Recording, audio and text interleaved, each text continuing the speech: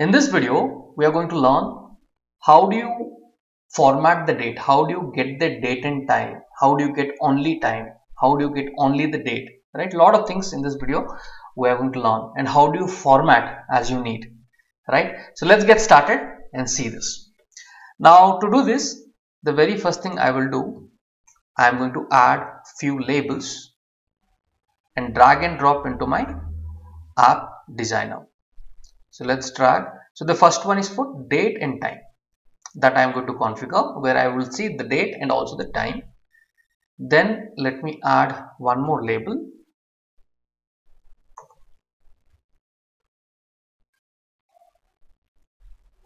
And yep, so this I am going to see only the date I want to see, not the time. And the third one, I wanted to see the time only. Okay, so these are three different labels where I would see date and time, where I would see only the date, and where I would see only the time. And then we will learn how to format them.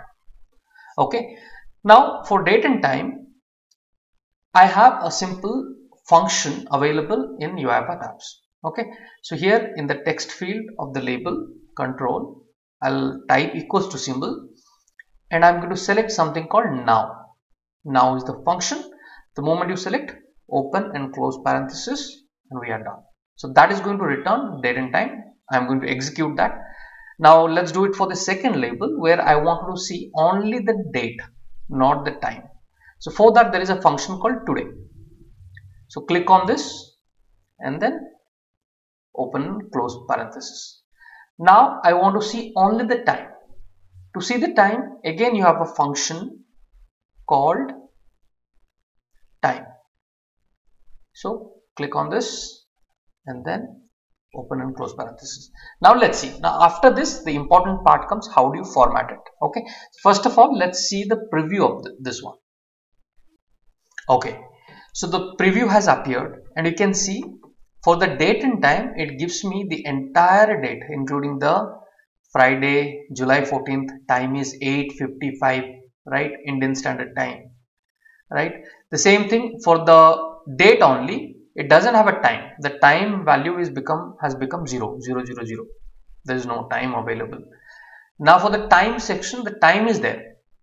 The time is there, but again, it doesn't have a date. But again, there are so many things inside it: GMT plus 5:30 Indian Standard Time, and so a lot of things. Let's say I want to show only this one in the date. In the date, instead of the entire data, I want to only show July 14, 2023. That's all. I don't want the zeros and all that, right?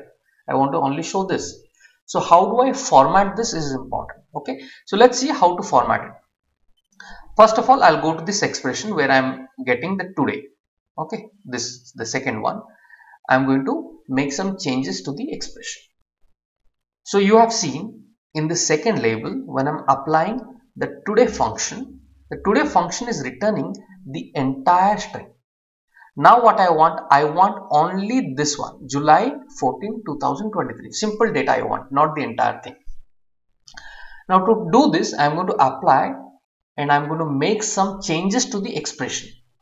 Okay, so what is the change? First, you keep the mouse cursor and come using the arrow symbol. You just come after the equals to symbol. Here there is a function called month.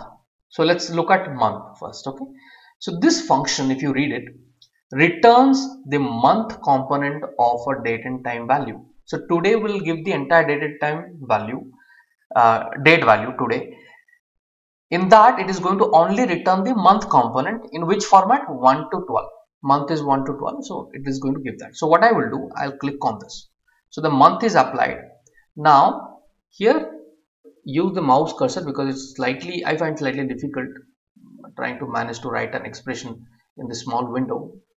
So after you write month, here after the month, use the parenthesis. Okay, then go to the end and close the parenthesis.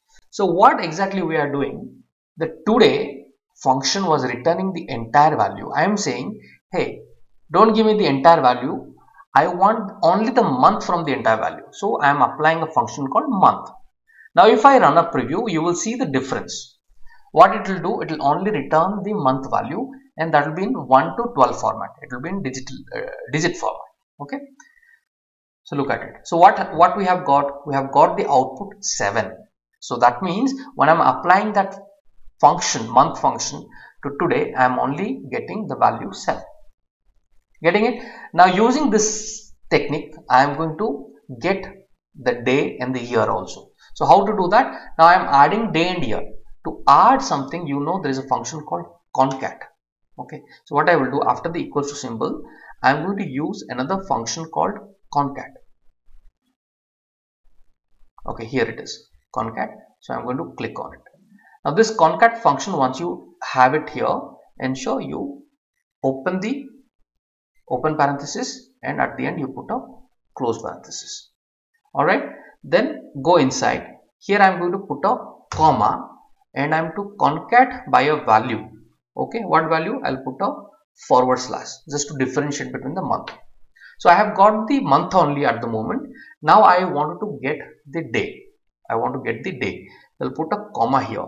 So I'm adding, concat means I'm adding a string. Here I want the day. Now to get the day, again you have the day function. So go here. There's a day function which will return 1 to 31. So I'm going to click on day function. Then for the day function, open and close parenthesis. Inside it, be very careful while you are putting this parenthesis. That is where the mistake may happen. Here I would use the today function. So it will provide me the day of today. So let me write today. And after you click today, ensure open and close parenthesis. Done? Okay, let's come out. Let's come out, put a comma here. And then again, what I will do, I'll use a forward slash. Then I want year, right? Put a comma, and then I want year. So I will use the year function and parenthesis. Inside that, I will use the today function.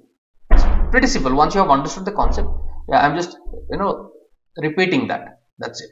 So I'm using today, and then open and close parenthesis for today.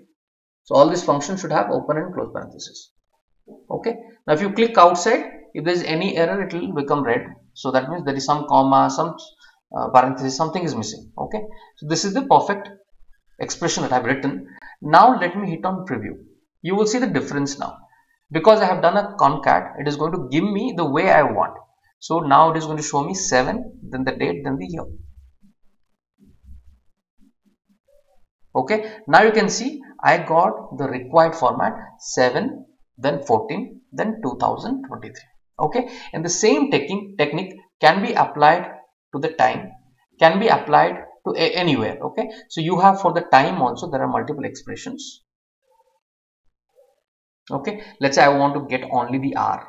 Let's say I want to get only the minute. Second is not there. Okay, so all this thing the same way I have applied for today function. Same thing you have to apply for the time function and get the desired way of the date and time format. So thank you guys for watching. I'm pretty sure by looking at this, you will be able to formulate your own ideas and design the format that you want. But there are limitations, I understand. But again, this is what is available at the moment and we can utilize it. Thank you guys for watching it. We are going to meet once again in our next content. Till then, take care. Bye-bye.